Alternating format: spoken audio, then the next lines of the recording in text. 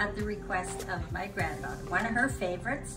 It's an easy, sweet treat, makes a lot. You can either share it, they freeze well, but just enjoy them. So they are called Snickerdoodle cookies. I'm going to be using a KitchenAid mixer today. I'm very fortunate to have one of these. For many years, I used a hand mixer that you would plug in, or a wooden spoon or a fork. As long as you can mix it up, you'll have beautiful cookies. But for ease today, this is what we're going to use. So what we're going to do is we're going to start by creaming the butter. And what I did is I pre-measured it just so we could move it along. So there's 1 cup of butter and it's softened. It's quite warm in my house, so it will mix well. And we're going to add the sugar. We want the sugar and the butter to really mix well together.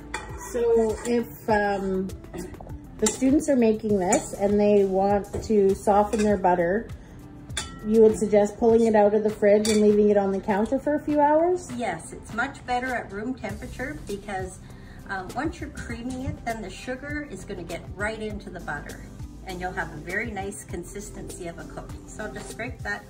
So we have 1 cup of softened butter, room temperature. And if they don't have butter and they have margarine? Margarine works perfectly. Okay.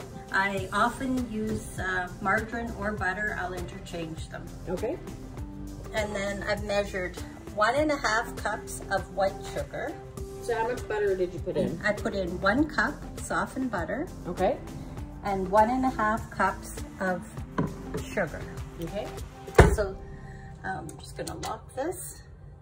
I'm gonna add it slowly and I'm gonna have the machine on stir.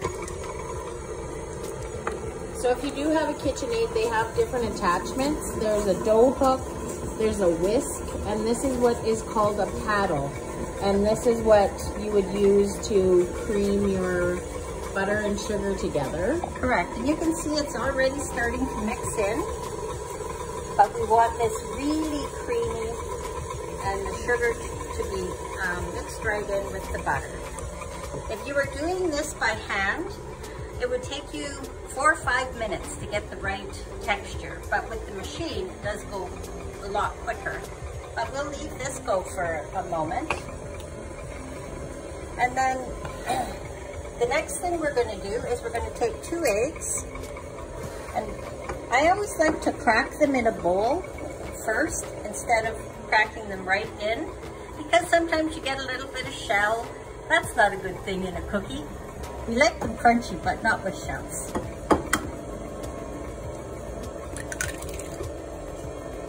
There's our first one.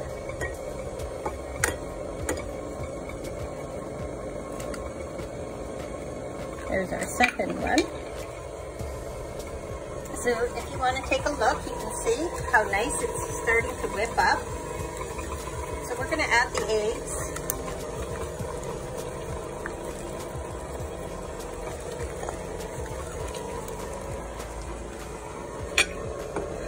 Baking is a really great way to stretch your budget.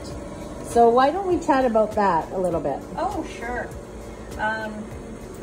I've baked for years. Many times out of necessity, I would only go to the city once a week, but I always had the staples on hand, so I could make breads or cakes or cookies that would complement some of your dinners that you were able to prepare. Or lunchtime snacks or breakfast. Yeah, it made very good snacks for kids to go to school, come home from school. They're healthier, you can control the sugar. So we would have anything from blueberry muffins to cake that was called a wacky cake. We'll have to do that one day because you mix it all in one pan, and it was a recipe that was created during the Depression, so in the 40s, when ingredients were scarce. We've got our eggs, butter, and sugar. I'd like you to take a look how nicely that's come up. So even if you were mixing it by hand, this is the consistency that you would like to see? Yes. So for your butter and sugar, you want it nicely whipped like that. So you mentioned when you would go to town only maybe once a week or once every few weeks. So did you want to explain to our students where you live? Yes. So I live 30 minutes from the city center. I live in the township of Oliver Papoonge. In the geographic township of Papoonge. An interesting fact, Papoon means winter in Ojibwe, and today it truly is winter. It is minus 27 below with a howling wind to make it closer to minus 40. But it's nice and cozy in here. I do have a form of wood heat that keeps the house toasty as well. So now that we've got our butter and sugar and eggs, we're gonna take some vanilla, and I was lucky enough to get this from the island of St. Martin, so it's pure local vanilla. We're gonna add 2 teaspoons. So you can use a teaspoon, the smaller of your cutlery set, which I often do, or you can use the proper measurement. And this one is on a sliding scale. So it would be 2 of these.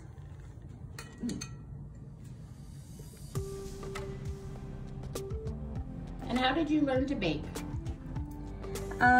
Well, from my mom and by reading cookbooks and trial and error. Some things I made were good and some things not so good. So we haven't introduced our guest today. It's Lorna Veal, who's actually my mom. Hey. And I'm Jenny Veal, the Student Life Coordinator with the English Language Center. And Lorna was an avid volunteer in person and would often meet students at festivals and different events going on. Kayaking and canoeing, sailing. It's the Italian Festival. Many wonderful opportunities in the city of Thunder Bay. So today she wanted to share with you her love for baking. I have measured out 2 3/4 cups of flour. That's just a regular all-purpose white flour. And by measuring out, I have a nesting of measuring cups. So this would be 1 cup. And you can tell what all of the cups are because there's a light indent on them. So this is 1 cup. This would be 3/4 of a cup. So if you know your fractions, you'll be using them when you're learning how to bake. So growing up, one of the things that we used to get almost every birthday was a cake. And my mom would take tin foil and wrap quarters and dimes and nickels and mix it in the cake. And then when we would get a piece, you'd get to keep whatever money was in the cake. That was a really big treat growing up. So I've added half of the flour and we're mixing it in now. And with Jenny's reference to the birthday cakes, we had a birthday party here one time and there was money in the cake. There was one young boy, he would have been maybe 7 years old. He ate so much cake, he almost made himself sick because he was looking for money in the cake. And because things were tight, there were only a few quarters, but lots of nickels and dimes. So 5 cents and 10 cents, with 25 cents being the big prize.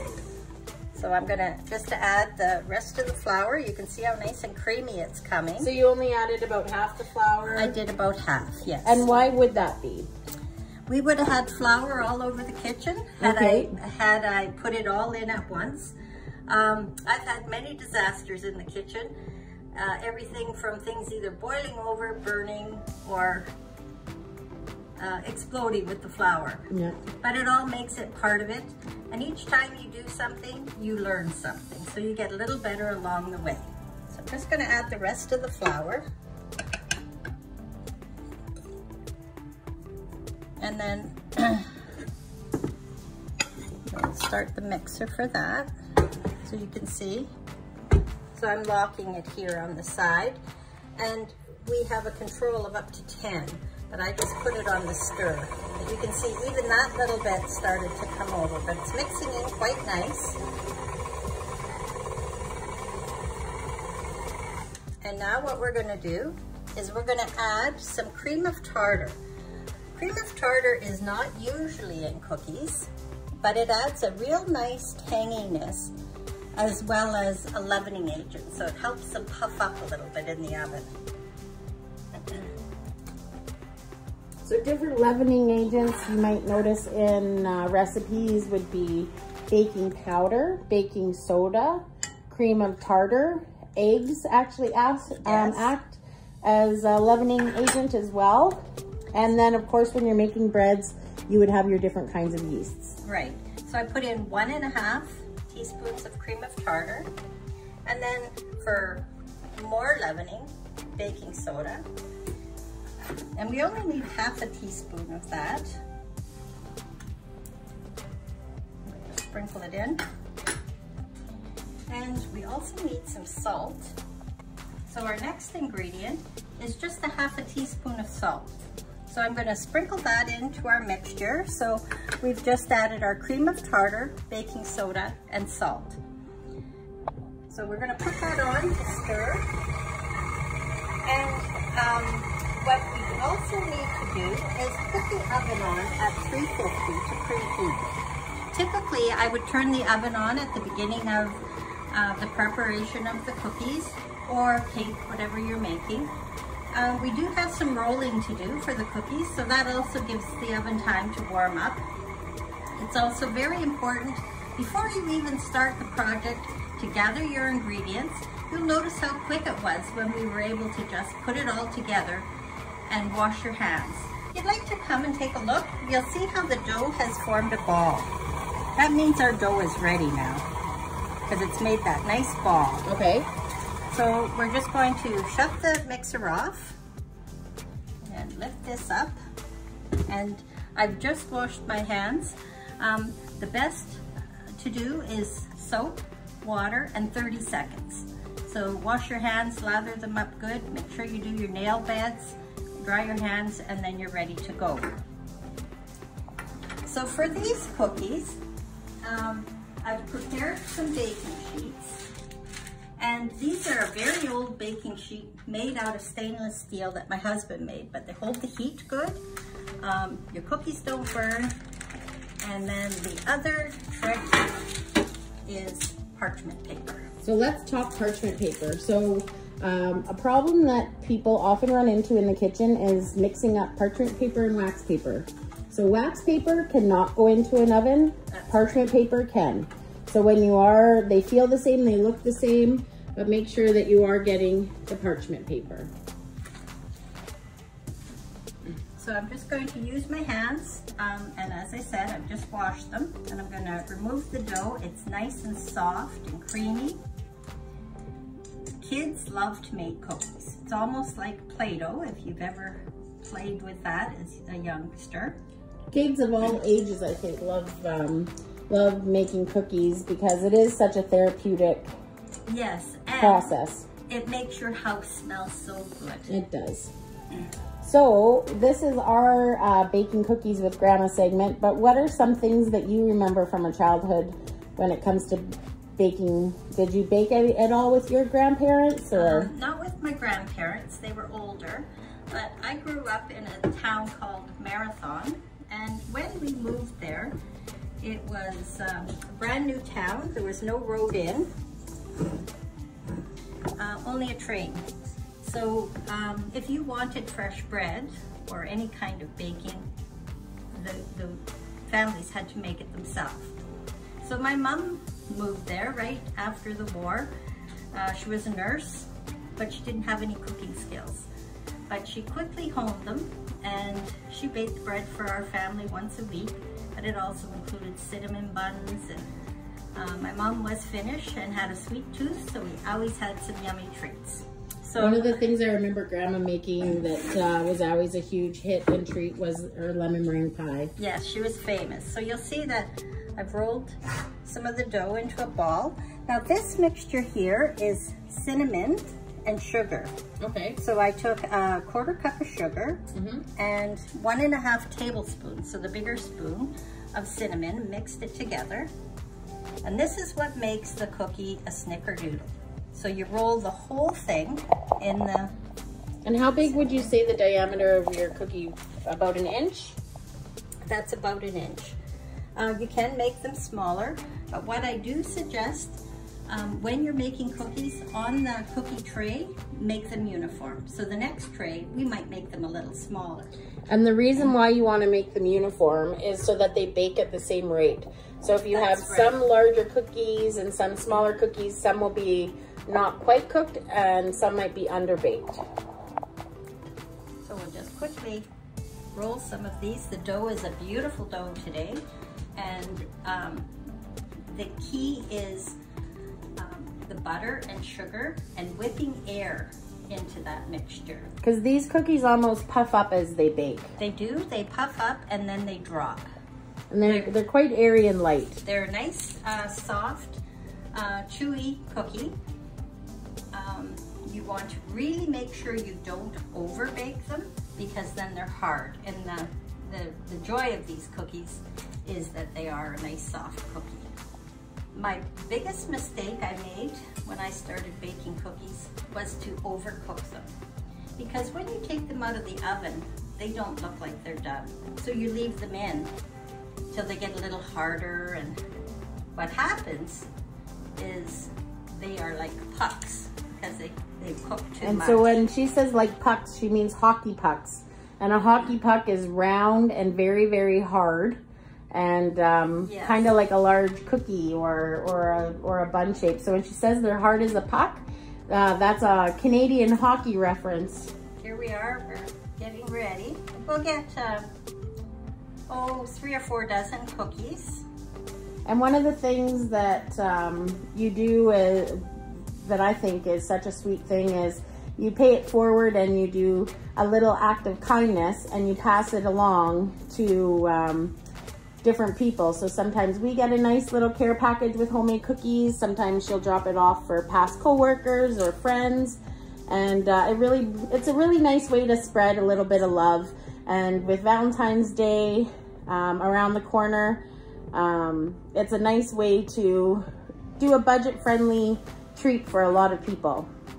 Yes, I'm glad you added that, Jenny, because it does make a lot of cookies. Nobody needs to eat this many, but you do bring a great deal of smiles and happiness, and all that comes back to you. Mm-hmm. So I do like to bake about once a week, and I make up packages, and I do share.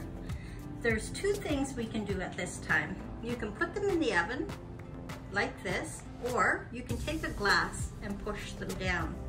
I like them like this. They puff up, and then when they come out of the oven, they kind of drop. So we're ready to put this in the oven. I'll just wash my hands quickly. We'll trade spots.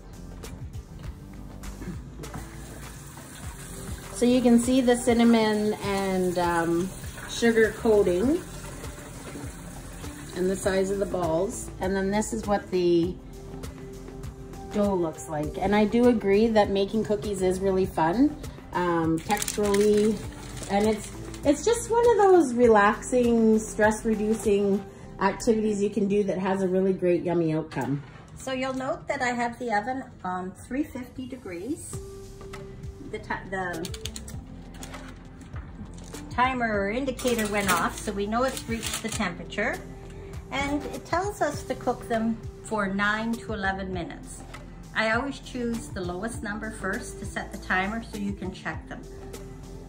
Depends on the pan you have, and depends on your oven as to how quick they cook. So I'm just gonna go to the timer, and I'm gonna set it for 9 minutes. And if you don't have a timer on your stove, you could set one on your phone, on your Alexa, on your Google Home. Yeah.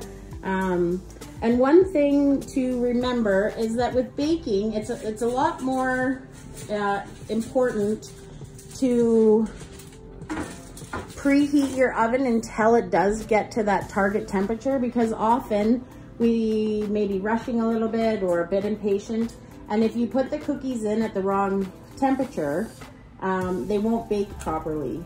And a lot of the reason is because the butter might melt too quickly or too slowly, or the leavening agents won't have a proper time to activate.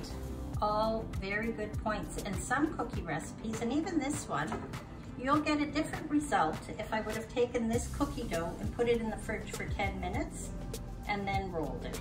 I would have had a different texture cookie once it's baked. So when a recipe says to chill the dough, when you get to the point of having it mixed like this, you would just put some saran wrap, a saran wrap skin over it. So you'd put the saran wrap right onto the dough so it doesn't dry out at all. And then you would chill it in your fridge.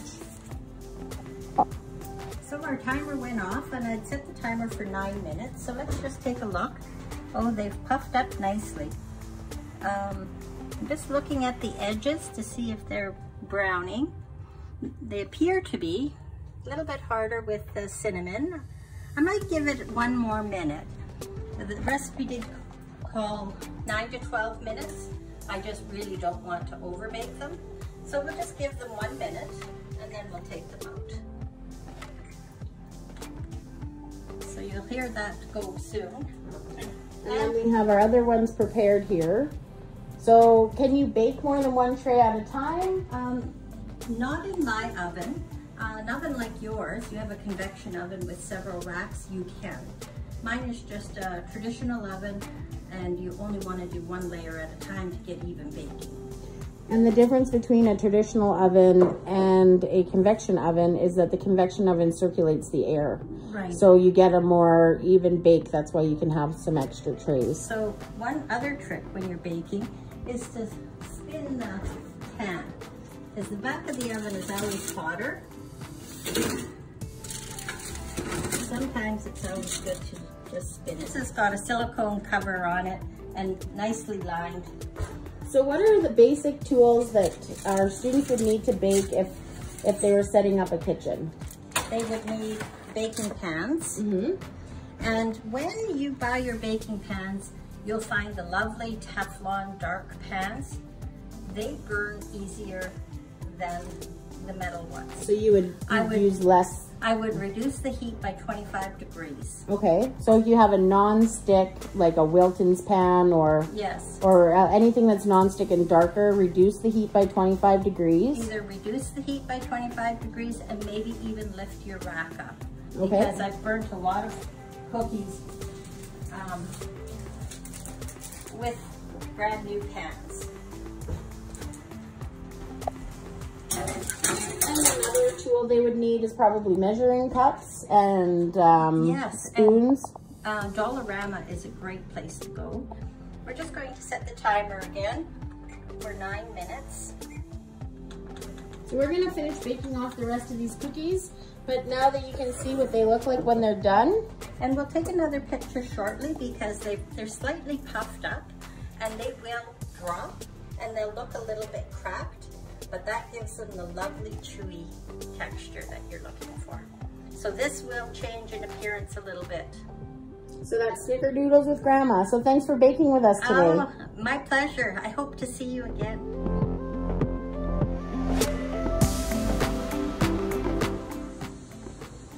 So here's the cookies. They've cooled now. When they first come out of the oven, they're very soft. So you want to let them cool right on the pan, because if you try and take them off too quick, they break. You don't want real dark bottoms, just nice and golden brown. So you want the top to look about the same as the bottom? Yes. Kind of hard to tell with the cinnamon, but you can see they firmed up now. I had a little cookie monster in the kitchen, so you can see there's a hole here, and she swiped that cookie when it was still warm, so she got caught because it broke. And what was the verdict? Was it a good cookie? It was delicious.